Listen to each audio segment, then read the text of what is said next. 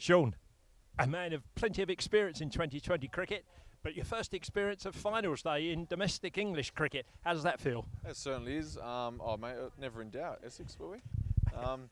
Yeah, I think obviously when I first came to this dressing room here, looking around at the players we had, and I thought something would have to go horribly wrong for us not to make finals day. It sounds arrogant, but the team we have in those rooms, I think we'd be kidding ourselves not to go this far in the comp. Yeah, indeed. At the halfway stage, happy with the responsibility of having to defend 187. It's quite a demanding total on that out there, wasn't it? Yeah, I mean it was. I mean, obviously Tendo put on a clinic out there. I thought, I was happy we batted first. I thought that was our game tonight. If we batted first, put a good total on the board, especially in crunch games, in finals. You have every chance with the runs on the board. We've got a great bowling attack all round. Masters up front, taking early wickets did a great job for us, and we pulled it back at the end there. Yeah. Yes, indeed. But obviously, you had the last word there, a hat trick. Have you taken many of those in your career? I didn't even know I was on a hat trick, to be honest. I was sort of caught up in everything and just trying to get wickets as many as I could. So I think that's my first hat trick in T20s. Yeah. Is it?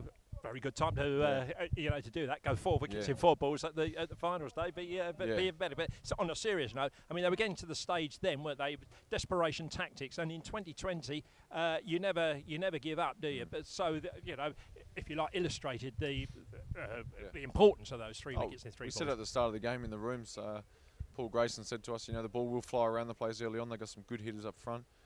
Don't panic. It's amazing what happens in T20 games, that you can bring the game back from anywhere, and that's pretty much what we did. Yeah, indeed. And looking at the responsibility of overseas players, I mean, you've been brought in, to fulfil that function, haven't you, to get Essex to finals day. Yeah. You've done the job, but you must be very, very satisfied with that. Yeah, obviously that's the reason you bring in overseas players, to do a job, to try and lead from the front, draw back on some experience, hopefully. I've enjoyed every minute of this campaign at Essex. Yeah, indeed. And I know when we were talking early on in the season, you were saying that perhaps with the toll that your body's taken over the years, 2020 is great for you.